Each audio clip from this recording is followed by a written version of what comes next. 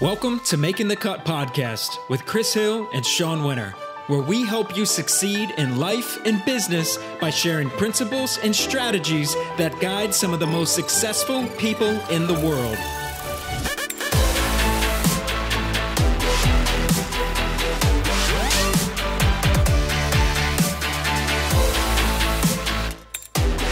Welcome to episode 28 of the Making the Cut podcast. I'm Chris Hill with my co-host, Sean Winter. Today on the show, we have Mark Schaefer, a globally recognized educator, speaker, business consultant, and author.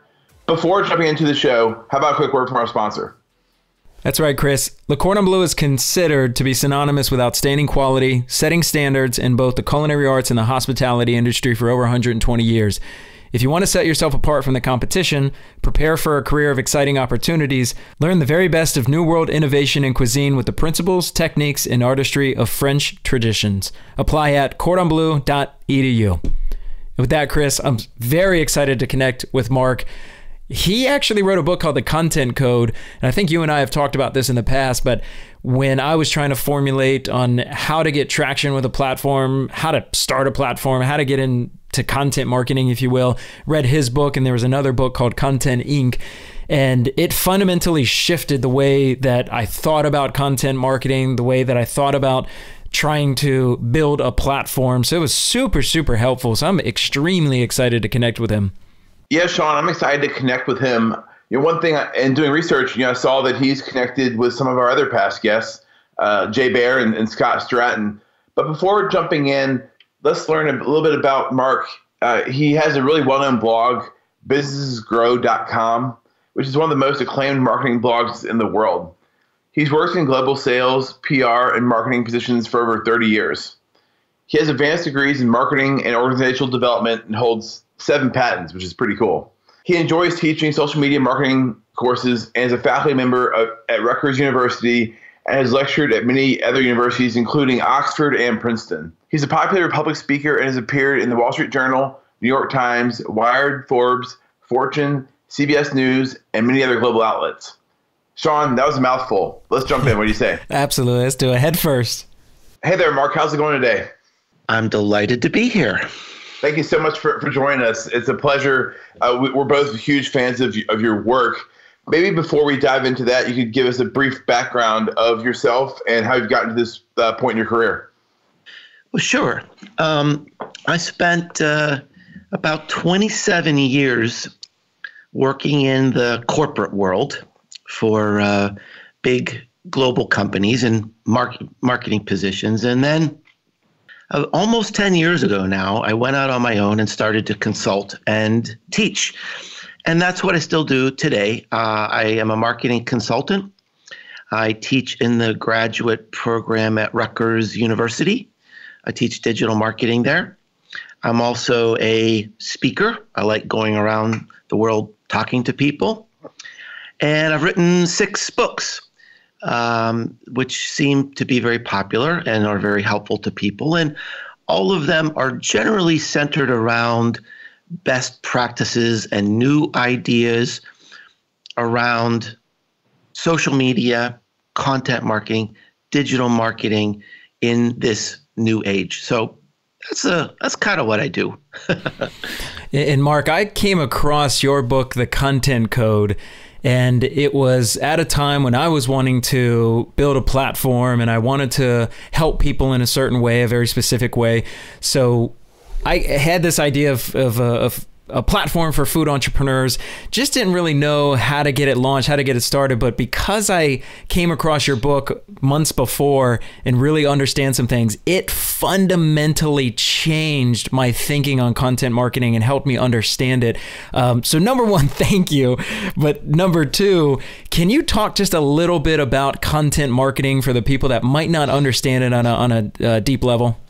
Sure. Well, first of all, Sean, thank you so much for your very kind words. I'm very, very proud of that book. It's helped so many people. And last time I looked, it's got over 100 reviews on Amazon now, I think.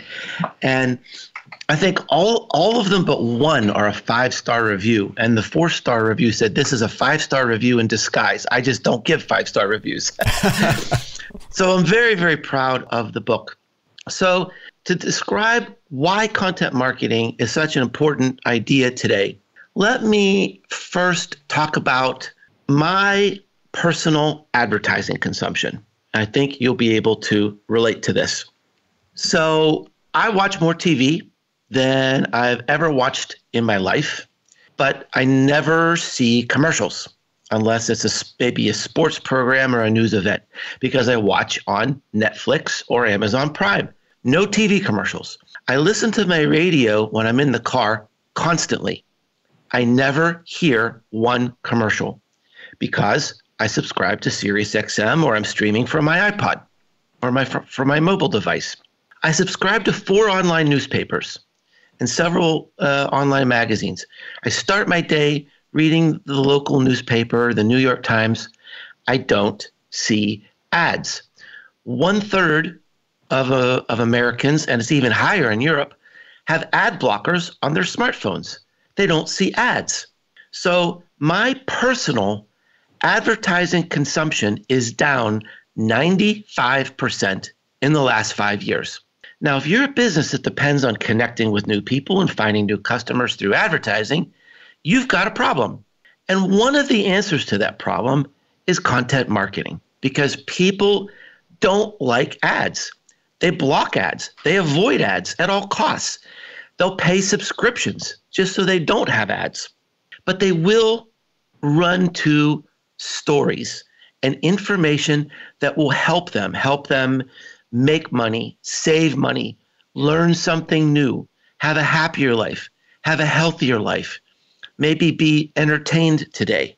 And so that's the core idea behind content marketing, is people may not want our ads, they may not see our ads, but if we populate the web with really helpful, useful, quality content, and we do it in a clever way or in a smart way as outlined in my content code book, then over time, we'll get the Google juice coming to us. The search results will be coming to us, and we'll have very high potential people that are interested in us, that want to interact with us, visiting us on our site because of our content.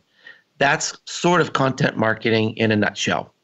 Now, Mark, how would you, maybe to clarify, relate permission marketing with content marketing itself? As a subset? No, I would say permission marketing, I believe that was coined by Seth Godin, if I'm not correct. Is that right? Was that Seth? I believe that was Seth Godin coined that term. Yeah.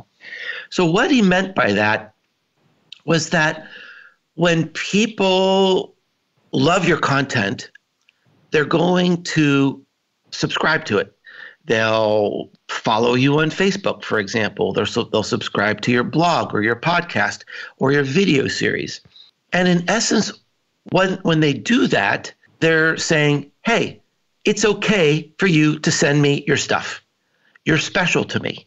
They're kind of raising their hands in a virtual way saying, it's okay to market to me. I'm giving you my permission. Now, the key idea and the permission marketing concept that might be a little misleading, because you don't really want to overwhelm them with marketing or ads, or they're going to drop you like a brick. You have to continue to create, helpful content that's not real spammy and salesy. For example, I've been blogging for 10 years, almost 10 years. I've been creating a podcast for 5. And this is going to sound weird to a lot of your listeners, but I never sell anything. I'll mention maybe a book that I wrote or something like that just to be helpful, but I give them good ideas. And what happens is people start seeing my content and they'll think to themselves, who is this guy? He has so many good ideas and he just gives them away for free. Click. Look at my website. Look at what I do. Subscribe to my blog. Subscribe to my podcast. And over time, I'm building an emotional connection to them. They think that they know me. Now, isn't that amazing? I mean, I've had people come up to me, just strangers, come up to me at conferences and meetings all the time, and they'll embrace me like a long-lost brother. Now, how many cold calls would you have to make to get a response like that? We're using content to really pre-populate the business relationships. People think they know us even if we don't know them. And that results in business benefits over the long term. Now, how does one stand out from the noise essentially that's out there? Because there's a lot of content being produced right now. What's some of your advice in terms of standing out? Well, I would say that's probably preoccupied me to the point of an obsession, to be honest, and not even in a healthy way, over the last couple of years, because I'm a marketing strategist, and I just don't want to go to my customers and say, oh, well, it's getting harder and harder to cut through the noise. It's getting more and more crowded out there. Too bad. I want to know what to do. So that's really been the concept behind my last two books. The content code is more oriented toward a company. Known, my new book is called Known, Building and Unleashing Your Personal Brand in the Digital Age, kind of puts those practices into use for us as individuals. And let me tell you why I think that's important. It's more than important. It's vital. It's essential for your listeners to know about and to understand. I started off our discussion talking about how we don't see ads anymore. Well, when I was a little boy, the only soap my mother ever bought was Ivory soap. Why? Because that's what she saw on TV. So she trusted that brand. I was over at a young woman's house a few weeks ago, and she had this soap there from the Knoxville Soap Company, where I live. And it was cucumber and grit soap. I said, why did you buy this soap? Why not Ivory or Dial? What makes you love this brand? She thought for a moment, and she said, I don't know if I love the brand, but I love the hands that made it. The people who make this soap are awesome. I've met them. They give back to the community. They're active in the community. They're creating their products in a sustainable way. So she is dedicated and loyal to this quirky little soap company because of the emotional attachment to the people, not the product, not an ad, not a jingle, not a press release, not a sign, but the people. And I think there's a lot of lessons there for chefs as well, for restaurant owners, or for people who are maybe private chefs or caterers or something like that.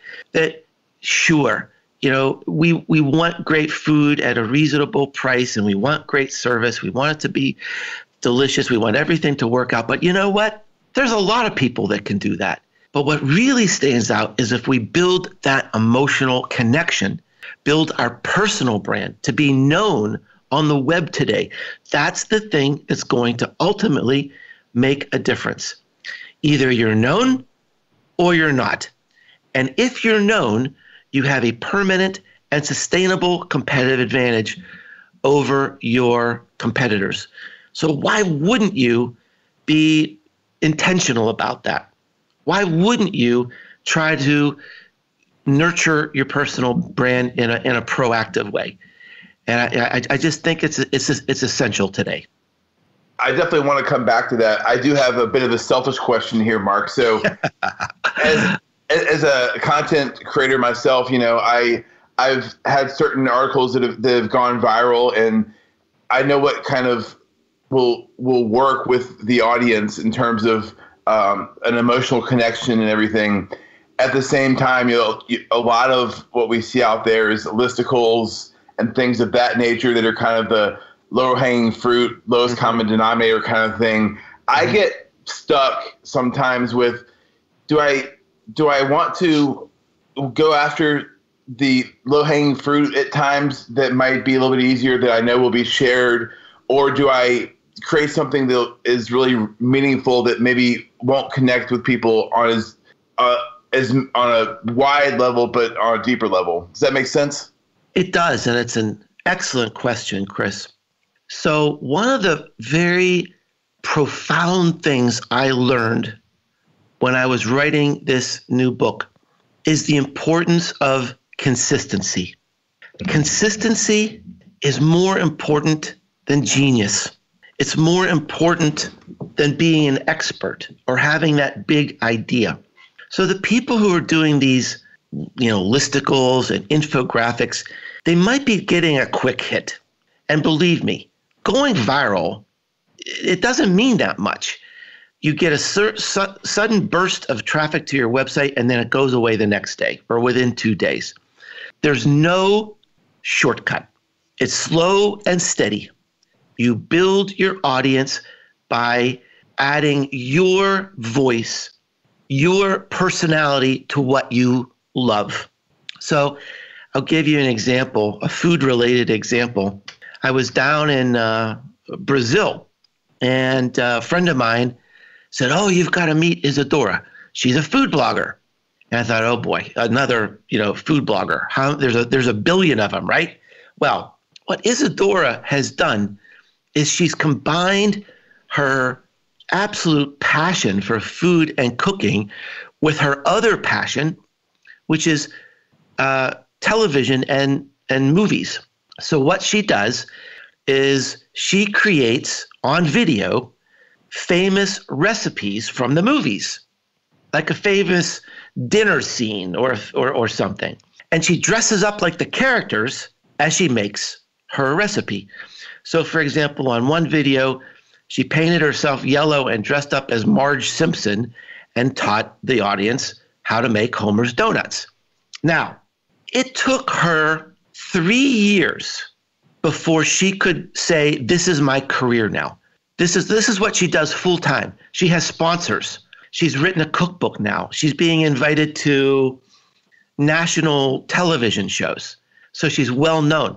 But it wasn't low-hanging fruit at all. It was consistent, hard work over a period of years. And that's what really makes the difference. There is no shortcut. Look, I would have loved to have written a book, how to build a powerful personal brand in 30 days or less. Can't do it. It's not honest. Nobody can promise you that. But you've got to start. You've got to start. You've got to keep at it. And there's lots of exercises in the book. There's lots of encouragement in the book.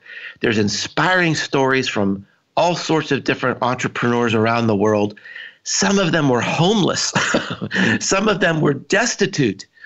Some of them were plastering posters on telephone poles to try to get people to come to their business until they discovered this formula on how to be known that I talk about in the book. Mark, I read a couple of statistics, and I'll read it really quick because it'll kind of give context to this direction, because I really want to dive into the known aspect in building a personal brand. But I read that 70% of millennial consumers are influenced by recommendations of their peers in terms of buying decisions. And then also that same survey said that 30% are more likely to buy a product recommended by a non-celebrity blogger. I think it speaks volumes to the direction that you're taking individuals to understand that there's a massive opportunity in building a personal brand. You don't have to be this mega celebrity to be able to do it full time or have a career with it.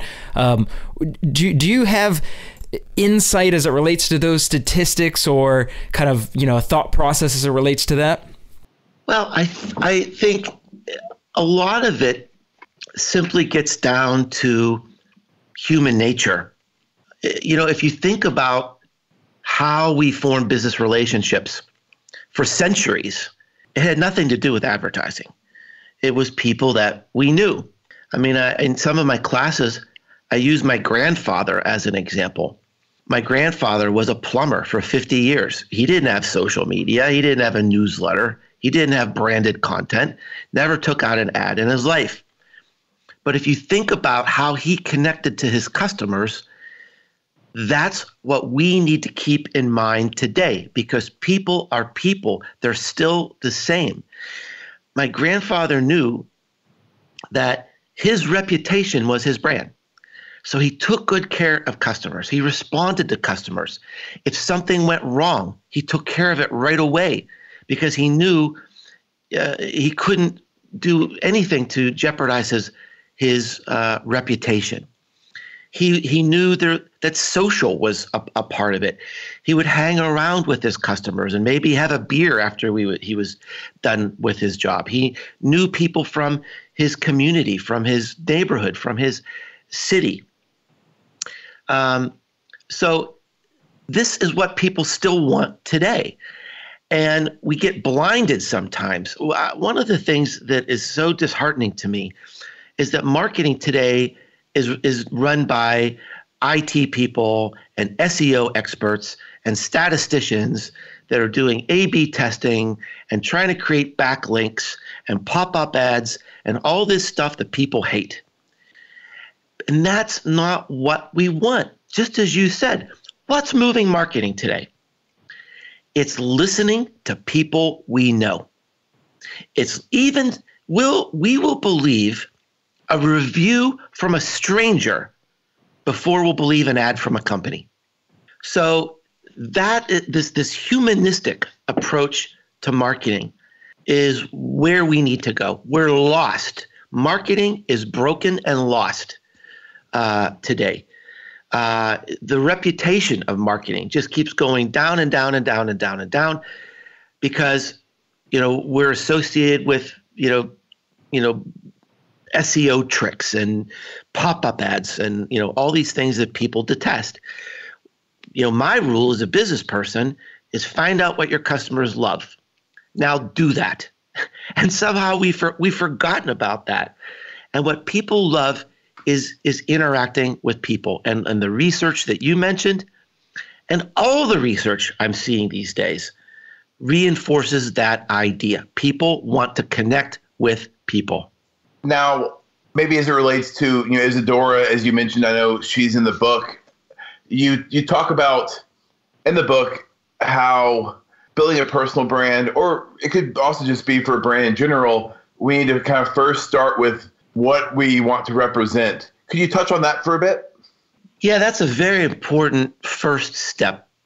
So just to kind of take it up a level, there's a tremendous amount of research that went into the book. Worked on it for about a year and a half. And in addition to standard research and academic research, I also did my own research by interviewing nearly 100 people in many different fields, including food-related fields, from all around the world. And what I found is that every person in every occupation in every place in the world did the same 4 things. And the first thing is you have to have a clear idea of what you want to be known for. Now, that may or may not be the same thing as your passion. A lot of people get that confused. And I think we all know a lot of people who say, "Oh, I love baking. I'm passionate about baking. I'm going to open up a bakery." And they're closed in 6 months because they didn't plan it out. They didn't think it through.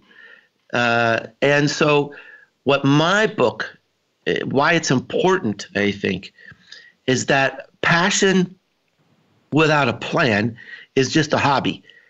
And it's fine to have a hobby.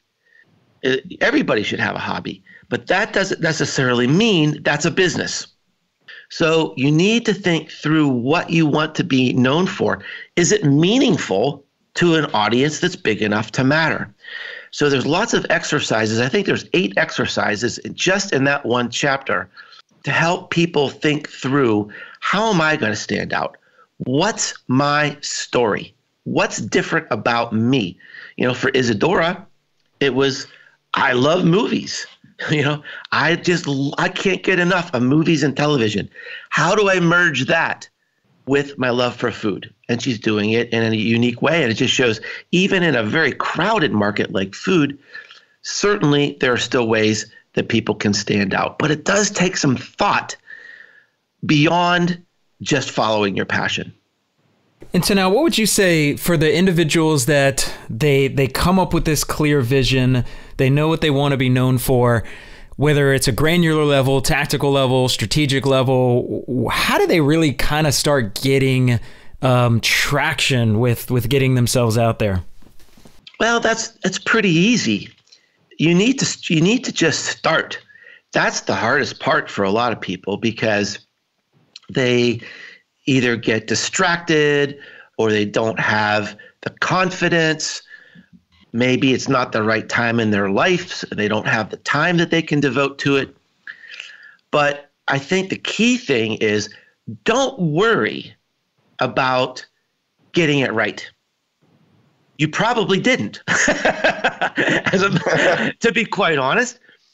But here's the image I want you to have in your mind. So there's a famous quote from the great sculptor and painter Michelangelo, and they asked him, how do you create these amazing statues, these figures? And he said, the figure is in the stone. I just get it out. And that's what happens once you start creating content and building your brand. You will get feedback from the world. You'll get feedback from your audience. Suddenly they'll say, I loved it when you said this on that video, or you taught us how to do this. And you'll think, really? Maybe I'll do a little bit more of that.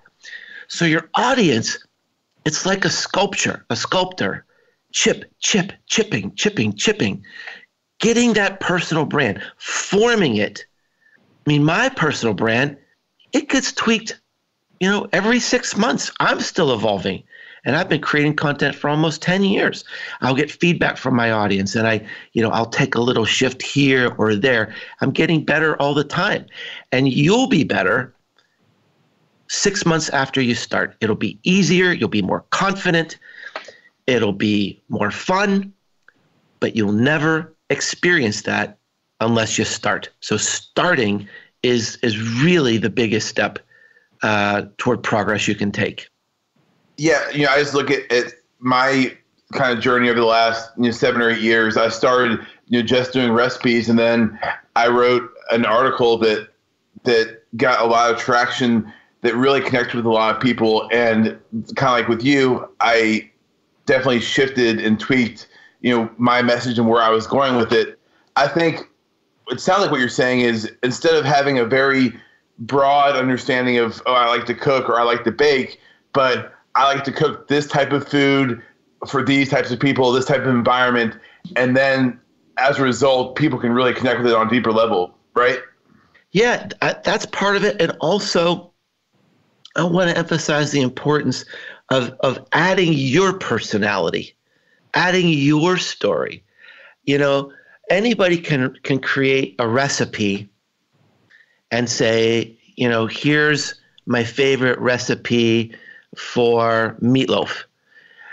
But there's only one person that could create content that says, here's the meatloaf that saved my life, or here's the meatloaf that saved my business or saved my marriage, or, here's a recipe that makes me cry when I make it.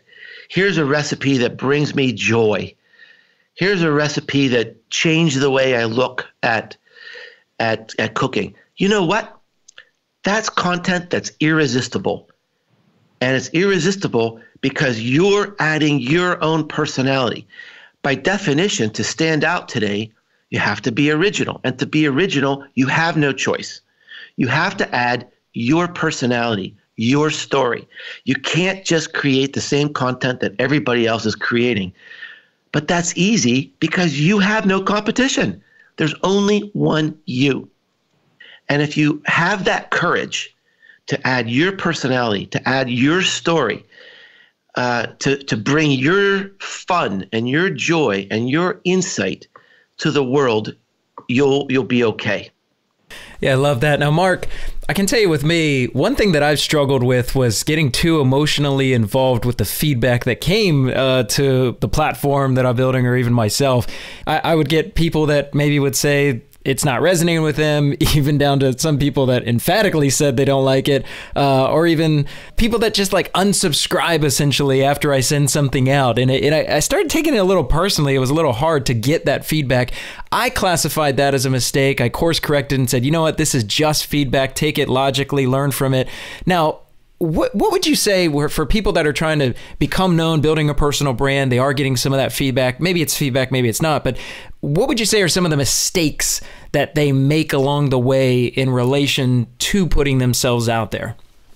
Well, a couple of things. And first of all, I want to acknowledge that getting negative feedback is really hard. And we mentioned Seth Godin earlier in our discussion. And Seth Godin wrote one time, the reason he doesn't allow comments on his blogs is he can't stand it. He cannot stand negative feedback. He gets obsessed with it. He just can't get it out of his mind. So even someone who's revered in the marketing space, who's written many, many books, like Seth Godin, still can get thrown off center by negative feedback.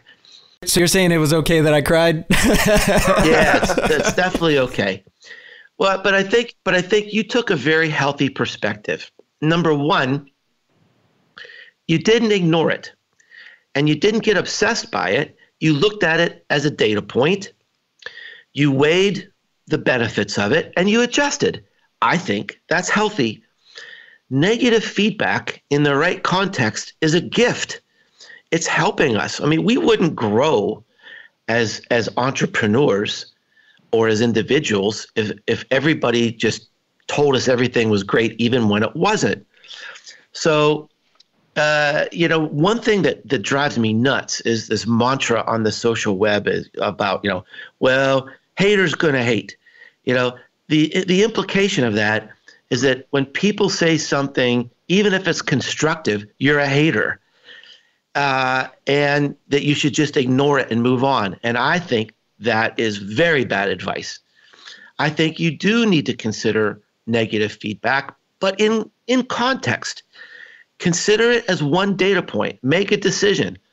Is this valid? Am I going to make an adjustment and grow? Or, this person is just coming from a place of jealousy, or there's something else going on in their lives, and I'm gonna block it out, which is also a perfectly fine decision. But make it a decision. Don't, put the emotion aside and say, okay, how do I use this to become better? Do I use it or not use it? And don't internalize it. It doesn't have to become, part of your personality or what you think of yourself, but just look at it dispassionately as critical feedback.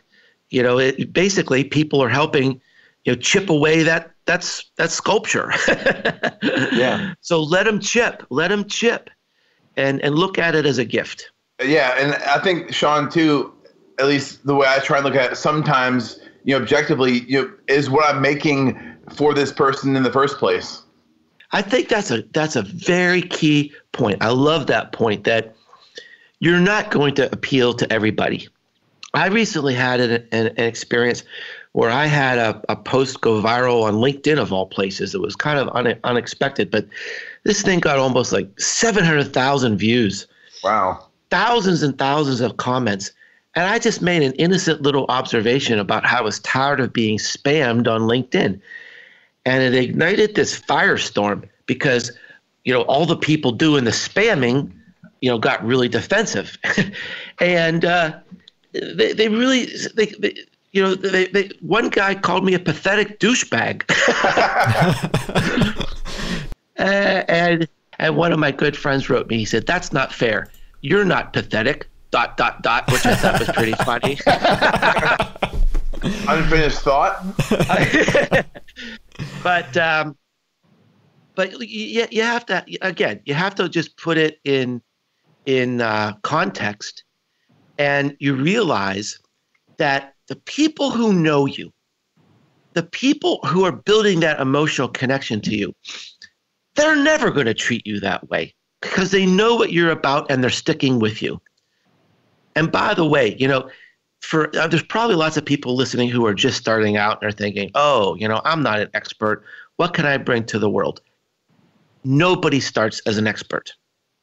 The whole idea here is bring people along with you on your journey. Bring people along on the journey.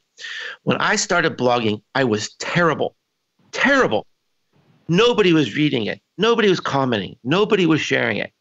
But 5 years later, I wrote the best-selling book on blogging, a book called Born to Blog. I couldn't have written that when I started. But after 5 years of hammering through it, I learned a lot of great stuff. I became really good at it because I didn't give up. I was consistent.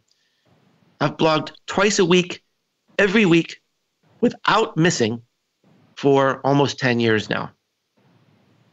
And that's what wins the race. It's that consistency.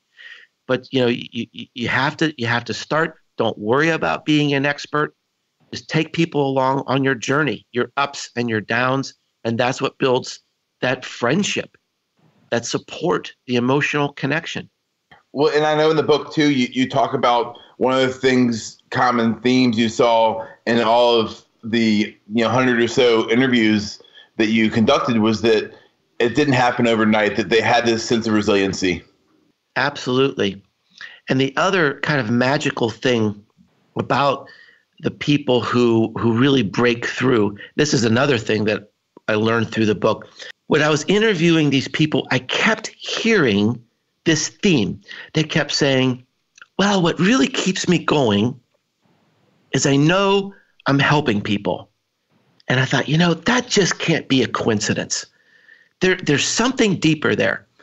And I came across this piece of research, a book written by Angela Duckworth called Grit. She did research kind of on the psychological principles of why some people can persist and others don't.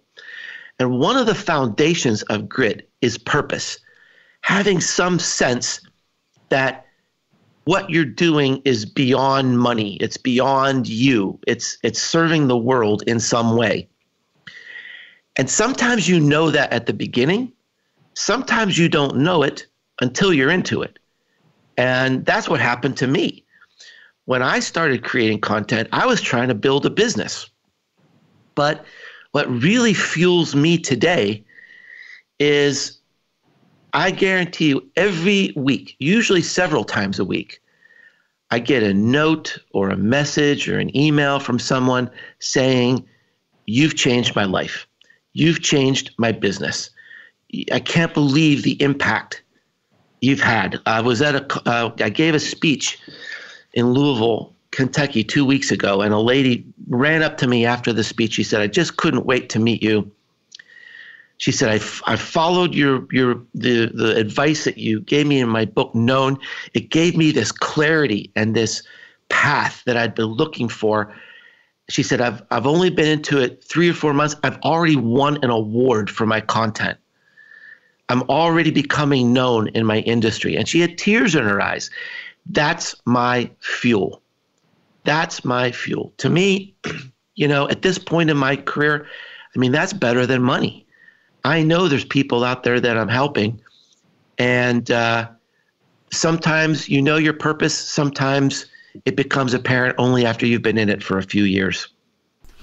Now, one of the things that I'm curious about for the audience is that when people are trying to grow their personal brands or they're putting themselves out there, is sometimes it can be lonely. Sometimes it can be tough by not getting some of those results right away that they have their eye on, that I know that might come 3, 4, 5 years later, but they believe that it should happen in a week or two. Is there a way for people to think about that process as they're going through, number one, and number two, is there a way for them to measure some of those early results or have certain KPIs that they're looking at so that they can stay motivated throughout? I spent a lot of time thinking about that and researching that question for my book, because I think that is a very essential question. When do I know it's time to quit? When do I know I need to pivot or adjust in some way? And you have to look at the other piece of feedback here is the biggest problem is that people quit too soon. For the people I interviewed in my book, it took about 2 years for the big things to really happen. So what I outline in my book is, you're not going to be an overnight success. I mean, that's a 1 in a million kind of thing.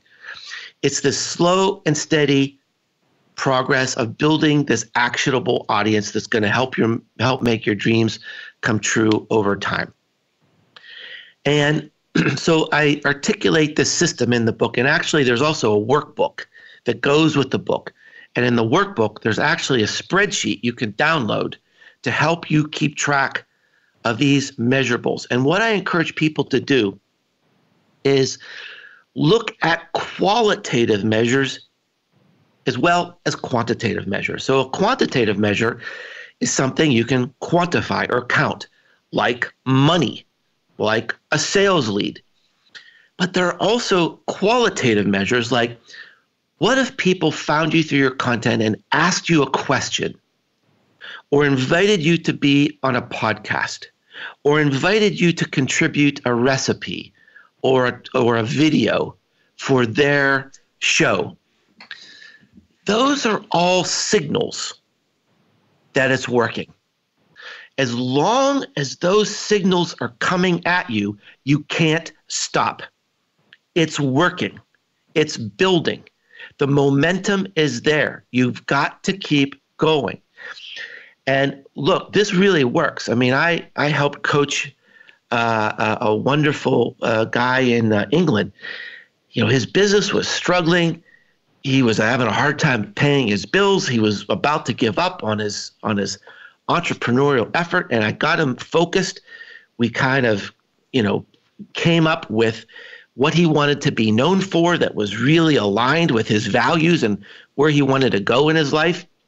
He started creating content, and he started keeping track. He was invited to speak at a conference.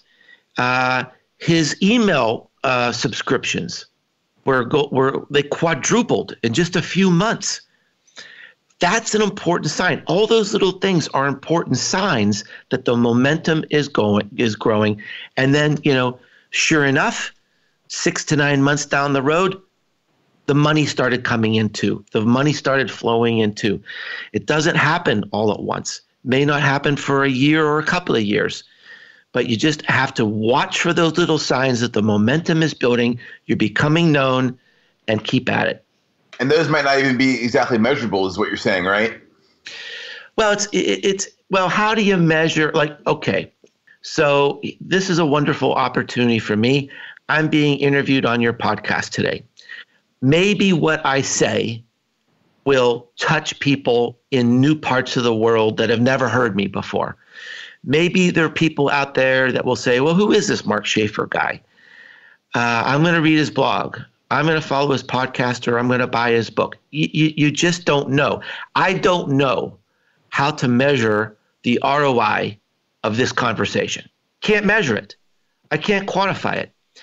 But it is a qualitative sign of success, because I wouldn't be here if you didn't know me, if you hadn't heard of me, if you didn't have some emotional connection. I mean, Sean started the show in a very kind way, talking about how my book had had such an amazing impact on him. And that's why I'm here. This is a business opportunity that's opened up to me because you guys, I mean something to you guys. And that's, you forget about the ROI. I have no idea what the ROI of this podcast is going to be, but it is a sign that I'm becoming known. And that's important, and it's tangible. And we need to acknowledge the value of that, just as we would acknowledge, an order of someone giving us money. Yeah, I love it. Well, before wrapping up, Mark, could you talk a bit about maybe some of the mistakes folks make, aside from maybe quitting early, that when they're trying to become known, they make? Do you see happening? Well, I think, patience is a big one, is that people give up too early. I think another problem is maybe their expectations are too high. They think that this is going to be a magic bullet that's going to save their business in 30 days, and that's just not the way it works. But you are building something that's lasting. Emotional connections are lasting, and that's important. And finally, I think I would say that some people try to sell too hard.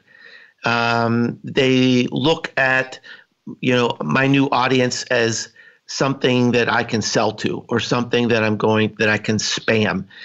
And you can never, ever jeopardize that trust. The reason people will stick with you, the reason that you'll stand out from the crowd ultimately, is because they trust you. You can't do anything ever that will breach that trust if you want to build a long-lasting, sustainable, and meaningful personal brand. So, Mark, any final thoughts for the listeners, for the audience that you might have before we part ways today? Well, I mean, I meant what I said, that talking to you guys today, and first of all, I want to thank you. You've done a wonderful job preparing for the show. You've asked excellent questions, and I really appreciate your support and the fact that you actually have read my books. I'll never, ever take that for granted. It's such a gift. It's an irreplaceable gift when people spend time with me and my content, and I'll never take that for granted. So thank you, and congratulations on the great show. And I think this is a great opportunity for maybe me to connect with new people. So I'd love to hear from people who listen to the show.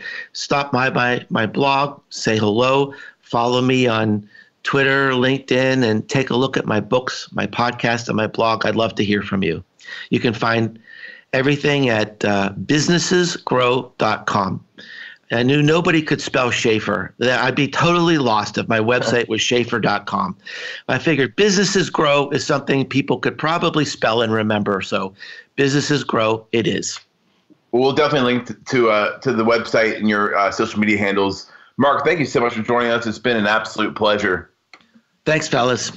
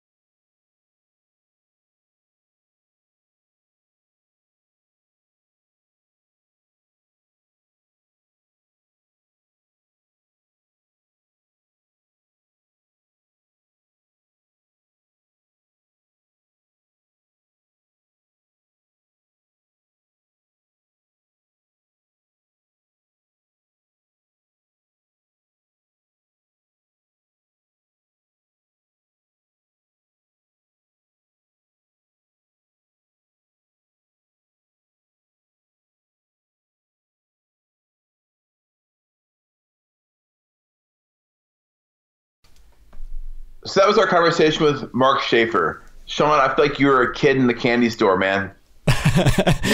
Yeah, you nailed that one. There's some people that we've talked to over the course of this past year that I hold in great admiration, and Mark is definitely one of those, especially with his book, The Content Code. I can't stop raving about that because how impactful it was, and his new one, Even Known. So I think for me, there was quite a few things that stood out. I think in relation to the audience, there are some things that should stand out for anybody that's wanting to build a platform. One for me is definitely that negative feedback. That he said negative feedback in the right context is a gift. And when you can have that frame of mind when you are receiving negative feedback. I think it's so empowering. And when you can turn it into a data point and you remove emotion from it, now, it's easier said than done. Chris, you and I have talked a couple of times when I think I lost my you-know-what when I was upset about certain things or feedback that I got. But yeah, I think it's really a healthy thing to do when you can just remove emotion, dispassionately look at it as a data point and use it. And then the other thing I think is that nobody is an expert when they're starting out. I know for me, I wanted to be an expert starting out, and it's really hard to put something out there when you know it's not at the level that you want it to be. But his thought process in relation to that he said, just bring people along for the journey. And I thought that was really powerful to me, and it's a good frame of reference to have as you're putting yourself out there. Just, you don't have to be the expert. No one's an expert when starting out. Just go along for the journey, your journey, and then bring people along with it. So I thought those were two really powerful things. What about you, Chris? For sure. It was a really engaging, fun conversation. I think along the same lines as what you just said, as you're bringing people off the journey, one thing that he said is consistency is more important than genius. So, yeah, I think, no one is where they're going to be 10 years from now starting out. So you kind of become that genius along the way. And really the only way to do that is to continuously be consistent with how you show up. And for him, I think he said for 10 years straight, he's had two blog posts, every single week. So maybe for some of our listeners, that's new recipes, or it's posting new photos of their food on Instagram, twice a day, whatever that might be. And then the other thing that really touched me, I think, on an emotional level is you said, you're building something that lasts. You referenced that kind of here towards the end of the conversation. And, one of the things I have to remind myself, especially in the earlier days, is, this is a marathon, not a sprint. And everything that you're doing right now, for me and building my personal brand, that's something that I'll be able to carry with me for the rest of my career / life. So everything you're doing now is helping you out, down the road. And I think being able to have that long-term view is something that's really, really helpful. And Chris, when you say that, it reminds me of something. I actually just read something last night. It said, decisions form actions, actions form habits, habits form character, and character forms destiny. I love that. I saw it last night, actually, and it speaks volumes to what you're saying. It's just those daily decisions that you're making, those actions are making. It's who you will become in that future state. So I love that. Yeah, absolutely. That's good stuff. So you can connect with Mark over at his website, businessesgrow.com. You can check out his blog there, learn more about him and his books that we both highly recommend. And to finish things up, here's a quote from Mark, actually from our conversation, where he said, "If you're known, you have a permanent and sustainable advantage over your competitors." And with that, we're signing off.